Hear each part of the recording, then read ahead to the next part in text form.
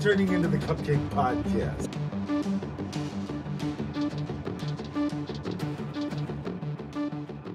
Could we possibly eat any more sugar over this weekend? And even just over the course of this day. Oh yeah, this day. We were at Delightful Donuts and we got cupcakes, and I've been wanting to try the cupcakes. I don't think we've dared to try We haven't dared to try the cupcakes, so I'm really excited to. Also, I like that the cupcakes are reminiscent of flavors of the donuts. Yeah. We have a double chocolate. We have a cookies and cream. We have a strawberry shortcake, which we tried in our first review. We have a blue moon, but then we have a Biscoff cookie, which I'm dying to try because I love anything Biscoff cookie flavored. That's what I'm looking forward to too. Oh my God, we have been having so much sugar, so many and we went to a brunch. And we went to a brunch today. Oh wow! So if you are new here, welcome. I am often doing makeup and skincare, random unboxings, candle reviews. But we've kind of become an unironic eating challenge. We've become an unironic food review channel. But I've always said I like my channel to be kind of lifestyle, kind of a little bit of everything. And you know what? If you are a person who likes makeup, girly things, makeup stuff, a lot of people who are into that are into cupcakes that look like this. Treats. Oh my God, I'm dying to try this. All right, let's get some cupcakes. Let's get some cupcakes going. All right, we are not playing around. We are just getting right into these. So we're just going right into Blue Moon? I think, well, what do you want to try first? Well, let's do Blue Moon, because this has been the most perplexing. Or is this cotton candy? Oh, is this It's cotton candy. It's got to be, right? Because look at the... I thought it was Blue Moon. All right. But anyways, the Blue Moon one, if it is, we'll be able to tell because it's one of the more perplexing flavored This things. has like a mint on the top. That's why I think it's cotton candy. I don't think it's a mint. I think it's like a circus candy. It looks so good. Yeah. You want to just take a... Yeah, take a quarter. We're out here at sunset doing this. All right, let's see. Oh my God. I'm just going to... Yeah, this is cotton candy. Oh my God. Oh my God. It's so good. Yeah. That is super party time. Oh my God. Wow. If you're having a birthday, screw the cake birthday cake 2.0. That's really good. Don't get a cake. Go to this place if you're in Michigan and Metro Detroit. It's in downtown Mount Clemens. Information will be in the description box. Coco's outside barking. She wants a cupcake. I'm going to hurl a cupcake at her. Wow. I really like that. That's good. Yeah. Strawberry. We'll just go this way. Yeah. I want to do the Biscoff. These are hard to get out of here. We'll end on the Biscoff because that's the one that I'm really excited about. It will be the most different. You know. Oh my God. Yeah. This has the little crunchies around the outside. It has a white chocolate little curly ribbon on it. Let's see if we can get the white chocolate in there. We have filled. We have filling confirmed. We have filling confirmed. We have strawberry filling in the cupcake. Ooh, yum. Oh my God. And so there's white chocolate. We have the crunchies. The other one wasn't filled. This one is. Cut you a piece of cupcake. I'm cutting me. What would they fill it with? That's the, actual cotton candy. Yeah, that's true. Once again, it's got that. It's so light. Strawberry kind of like confection. Yeah, like strawberry fruit cereal. Not overly sweet. Not exactly Jolly Rancher, but like bordering on that type of like hyper strawberry flavor. Not insanely ridiculously sweet. Which I appreciate. No, it's pretty good. It's not insane. So do you want to do the double chocolate? Yeah, let's first? do the double chocolate. We'll do the double chocolate, and then we'll do the fancy schmancy. You can look at this, and you can see that this is pretty straight up. Almost anybody knows what this is. Yep. Essentially, this is what your you're essential. Like if you're frosting a chocolate overload, lover, your face is gonna vibrate. Yeah, we're gonna do a small piece of this, just like really thick, dense chocolate.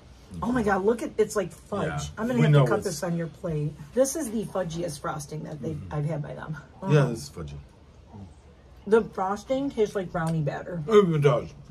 There it is. You have a more? That is actually kind really of good. One of the more sort of surprising things about it is, I thought this was just going to be a big glob of frosting. No. It's pretty, pretty rich. Yeah, like in an actual good chocolate way.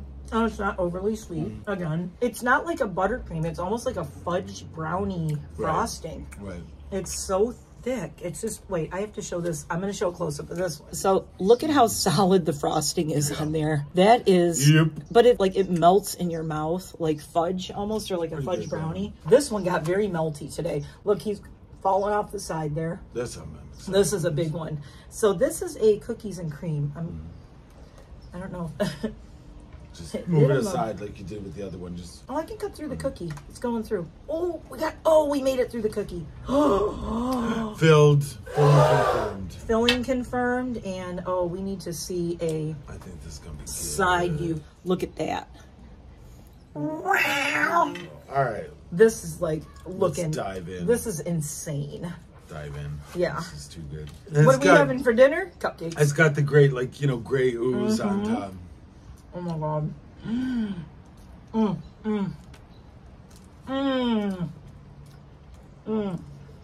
Yes, that's good.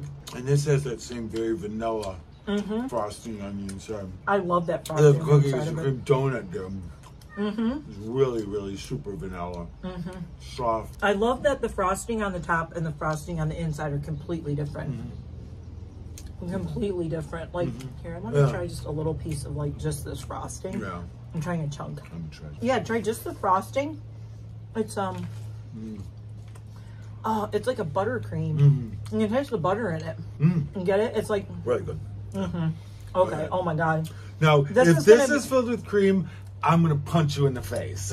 Right. Just out of just sheer I don't know. Biscoff usually, if it's cream filled, I'm not gonna hate it. No, as I'm saying, but I'll just my brain will be in overload. Yeah. Okay, let's see. All right. We didn't ask. All right, hopefully. Let's see. I'm gonna be so surprised. It's not cream filled. Oh no. It is even better. Oh boy. Oh my gosh. It's cookie lump. It's cookie butter. It's cookie butter. If you're familiar, it's cookie butter filled. Okay. That's insanity. Oh my god. Man. That is okay. You can buy the Biscoff cookie butter in the store. You shouldn't. You should. But you can. And I have. And I have eaten an entire container of it in the past. First off, I'm trying this frosting. Cut this one. I can tell you I already love this because all right. I love the Biscoff cookie butter. Cookies, All right, here we go. Cookie butter. Ding. Cheers to a fun tasting weekend. And our last one we were trying. Oh, look at his face. Oh my god. Jeremy's in cupcake heaven. As Leiko had pointed out, Biscoff cookies remind her of flying on Delta. And I was thinking the same exact thing when we saw this. I was like, oh, the Delta cookies. That's really good. Let's try some more of that. We need more of this one? This is the first one we're going in for more. That's unusual. I've never had a cupcake like this. Because it has that cookie butter in the middle. Here, do you want the whole piece? Why not? Yeah, go ahead. Knock yourself out. I'm going to taste just some cookie. Okay, this is the only one that we're finishing it. So that tells you something. I bet Leiko would have loved this one. Too bad, Leiko. And she was like, I'm not that much of a cupcake person. If she tasted these. Yeah. She'd be going, yum. If you're not a cupcake person, these will convert you to being a cupcake once again, two different types of things going on. They didn't just fill it with the frosting on top. It's got a different type of filling. Yeah, it has cookie butter I'm filling trying right now. And the frosting on the top that is almost like a dulce de leche. I love the frosting. I could eat just like a can of this frosting that's on top of it. Yep, the cookie butter's where it comes from. The thing that he does really well, the actual cake part of the cupcake itself, I ate just the cupcake. Just a nice plain vanilla. No flavor really standing out with it because it would compete with everything going on. But I'll tell you what I do like though too. Oh my God. It's the same with this and with that one. Is that he's not trying to recreate like a Biscoff cookie type of thing. It's like inspired by a Biscoff cookie. Inspired by like you said, it's got the dulce de leche on top. That kind of. It's something that's not meant to. Represent that flavor at all. It's like meant to just kind of enhance it, sort of like as a departure point. I just have to point something out. Yeah. No, we finished that one. Try this. Try just take that. Try just the frosting. How different the consistencies of every frosting in this box. This is like a Grenache, you know, like a Ganache. Sorry, Grenache is wine. Ganache. A Ganache kind of like thick brownie kind of thing. This one is a little bit more like the consistency, the one that's on the cookies and cream. A little bit more of that like real sticky consistency like that was on the Biscoff one. Right.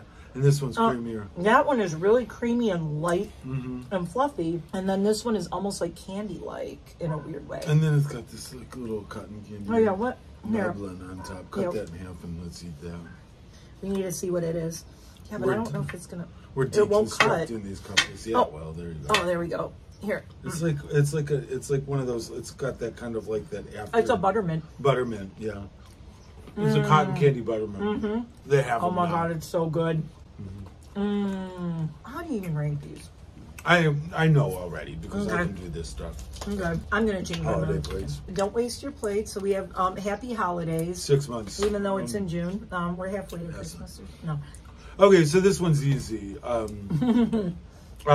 Says you. Okay. 1, 2. You have to tell which ones you're pointing to. They don't know. Yeah, they do. They Cookies just and watch cream. the whole video, presumably. Cookies and cream. So cookies and cream, Biscoff cookie, strawberry shortcake with strawberry shortcake. Strawberry shortcake, cotton candy. It's Blue Moon. You think? Yes, I thought it was. I'm almost candy. positive it's Blue Moon, but it was cotton candy. Okay, but anyways, I'll look it up. Cotton candy and double chocolate. Double chocolate. Okay. I went into this thinking that it was going to be that one first. That one, but this one edged it out with its refinedness. It was refined. Yeah. Oh my god! Now so you're many making flavors going on in there. Now you're making me think. Okay, mine is almost the same as yours. I am, now that you said that, I am going to agree with you.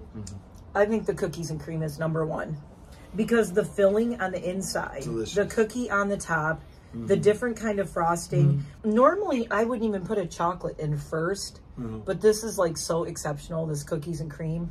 Yeah, that's what I was saying. I wouldn't put the cream on the inside is like like half of the cupcake, and it's so good.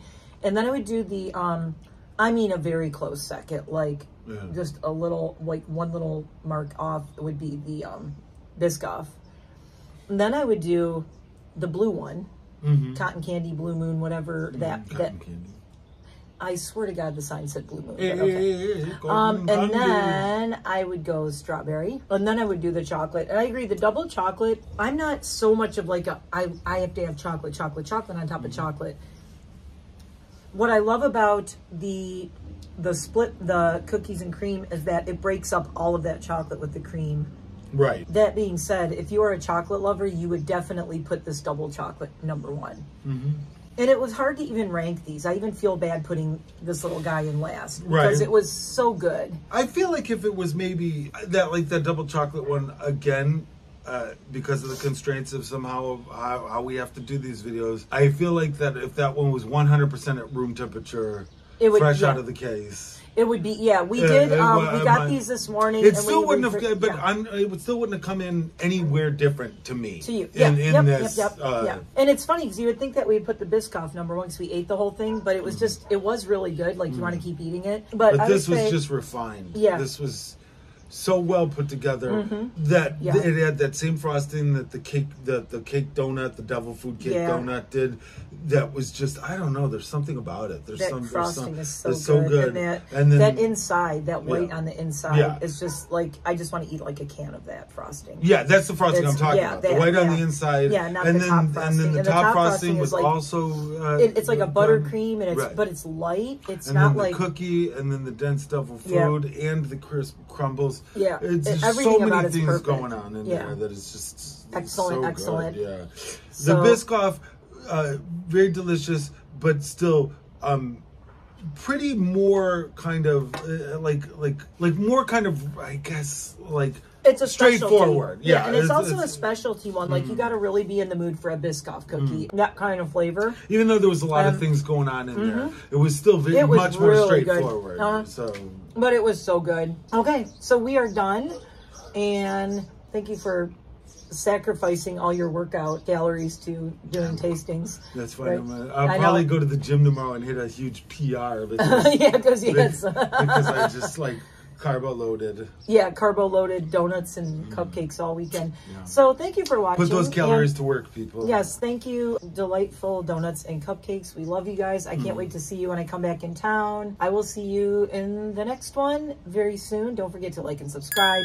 And all the information about this place will be below. Unfortunately, they are in Michigan, in Metro Detroit, north of Detroit. Unless you're in Metro Detroit. Unless you're in Metro Detroit, then you're lucky and it is worth the drive. If you are within an hour of this place, like I almost say, like if you're making a trip out to like the Mount Clemens area, make sure you look up their hours. They sell out early a lot of times.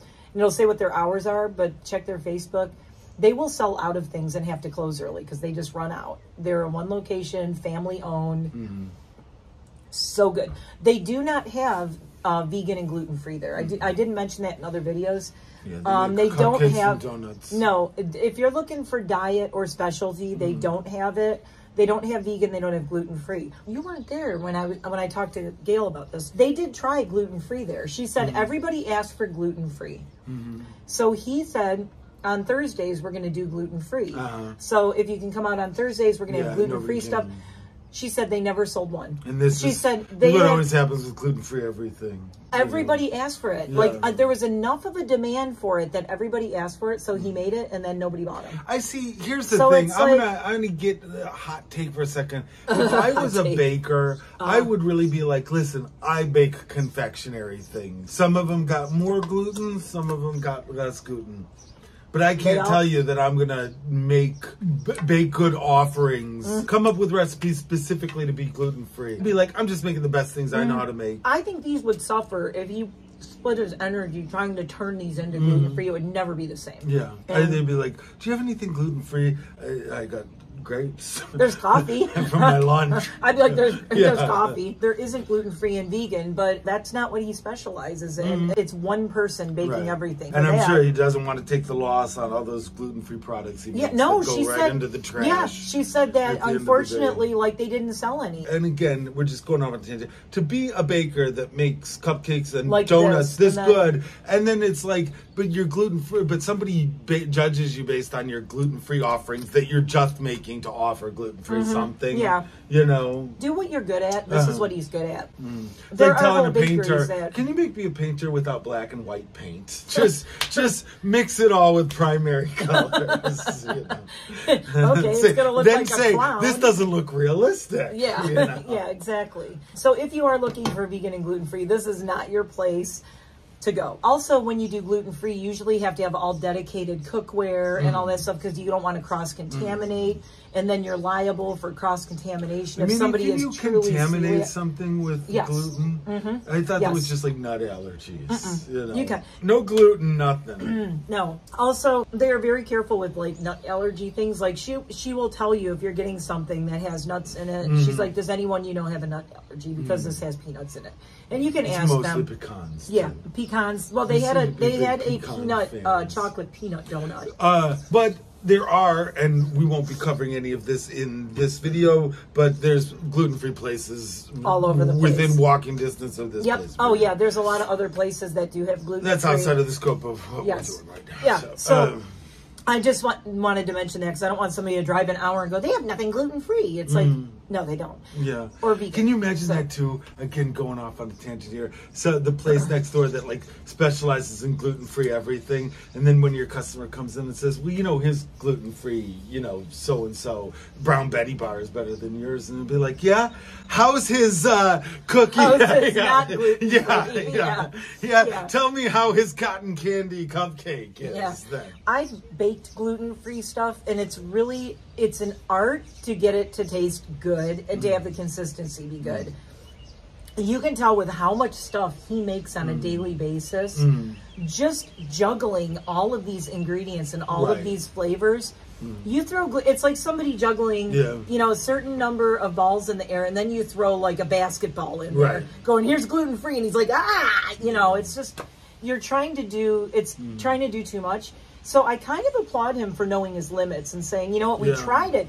And they did try it. Yeah. She said, we did a couple of times gluten-free. Nobody bought it. Yeah. And then she's like, and that's all a loss. They take a loss in all the ingredients, which are expensive when they're gluten. It's not exactly like, because it's different, but the notion of being a person that creates things, it's like people would, you know, if I'm talking to somebody about making knives, people will come, they'll come up and they'll be like, well, can you make like a samurai sword? And you're just like, I'm sorry, did you need a samurai sword? You know, like, if I made one, would you buy one? No. I have samurai swords on Tuesday. I like my samurai sword forge on Tuesday. Yeah, nobody shows up. Nobody shows up. You have a certain size forge.